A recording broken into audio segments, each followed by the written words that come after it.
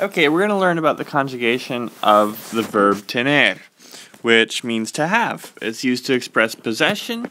We'll go through a little bit more of the uses later, but it's used generally to express possession and age, and to say that you have physical attributes like you have brown eyes or you have dark hair, or like I said, what age you have and things like that, and also to use in the phrase I have to or you have to.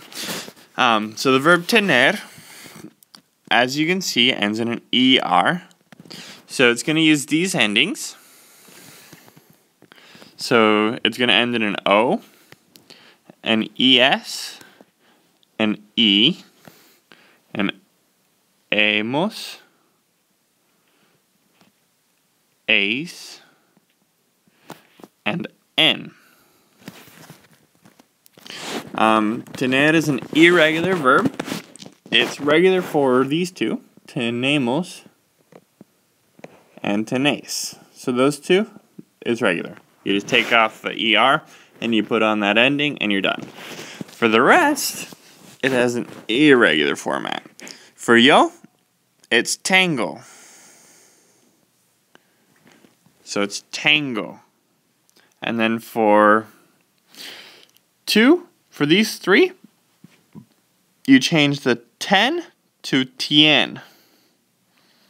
So it's tienes, tiene, and tienen. And this is a pretty somewhat common format. These three or these four will commonly have kind of the same spelling for that stem. So if this changes for one of these four, it's usually the same. Tener is kind of especially weird because it has an extra irregular on the yo form, tango. So that's, again, the conjugation of the verb tener, which means to have.